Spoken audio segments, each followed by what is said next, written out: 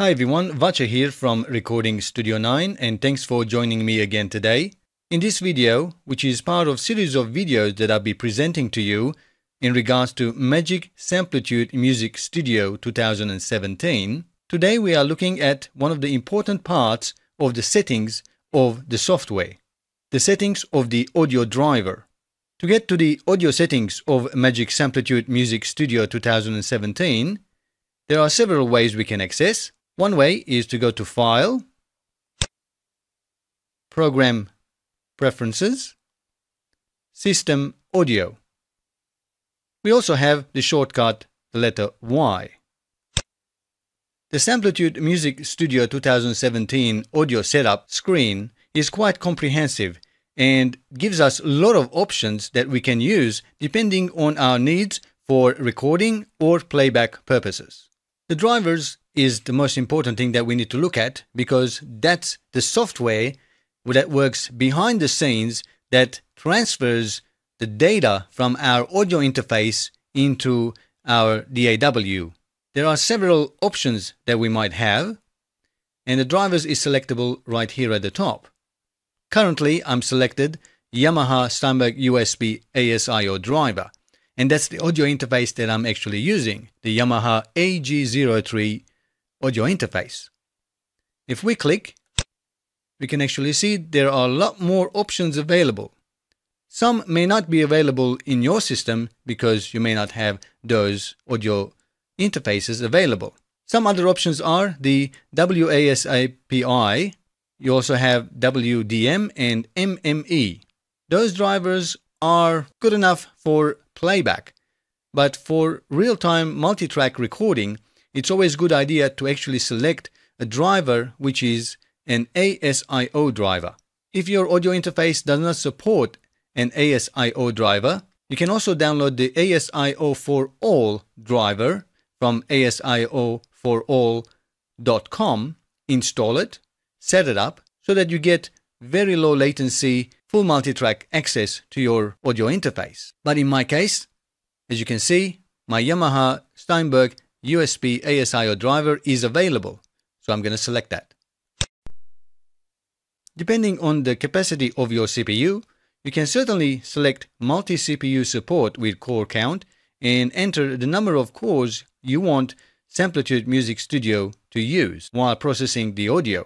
Another great option available in Samplitude Music Studio, which is not found in many DAWs, is the monitoring settings, the monitoring mode. If you have an old or low capacity CPU PC that you're using to record on, you can use this slider with various options to minimize CPU usage during recording or playback. In No Audio Monitoring option, peak meter only, this allows you to see the levels of signal coming in into each of your tracks, but you are unable to listen back what's being recorded. This is great if your audio interface already supports direct monitoring via headphones on the actual unit itself, and you don't need to listen to any audio coming back what's being recorded. By sliding it to the next level, here we have a bit extra edit option. By using a little bit more CPU, we can now listen to the instruments or music being recorded on our tracks with low latency using the ASIO drivers. But if you use any plugins on those tracks, we are not able to listen to them live. We're just going to listen to the dry signal that's being recorded onto each one of those tracks. This is great if you are recording multiple tracks all at the same time and you don't really need any effects processing done on those tracks and listening to them back. Moving to the next level, here we move on to a little bit more CPU usage, but this time we are able to monitor effects or plugins which we add to our tracks, like amp simulators or some compressors, EQs, and so on. But any effects we use on our buses or auxiliaries or on our master track, those effects are not processed. This is great if we are actually recording guitars and we want to have an amp sim and we want to hear the result of those amp sim as we are playing and recording at the same time. Moving the slider to the next level, this is at the highest level, so the most CPU is used on this level, but this gives us most of the options. Now we are able to listen to any effects which are added onto our tracks, as well as our buses, and on the master track as well. Unless you have quite a powerful PC that you use to record on, the recommended level would be on Tracks FX Monitoring.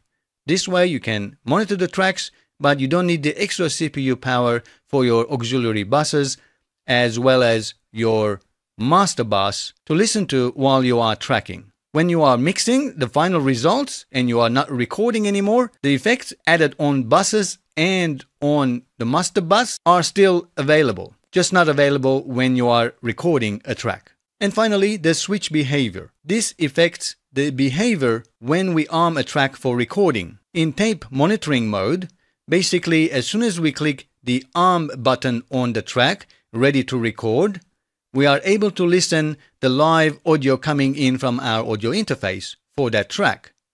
We don't need to press the listen button on the track to listen to. This is automatically done.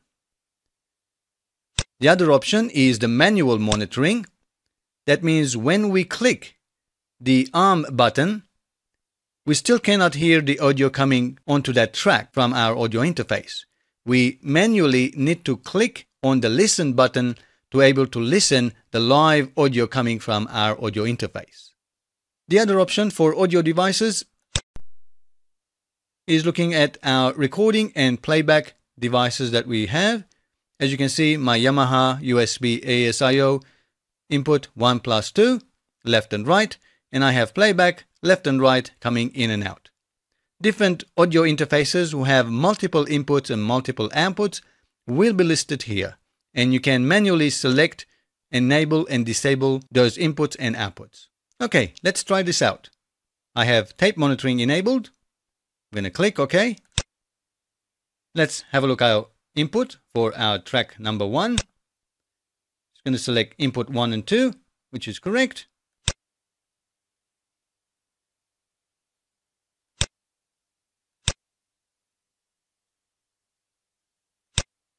And now we click the arm button, and as you can hear, we now have our signal level going up, and we are surely able to hear ourselves the direct sound and the sound coming from the track because we are monitoring it.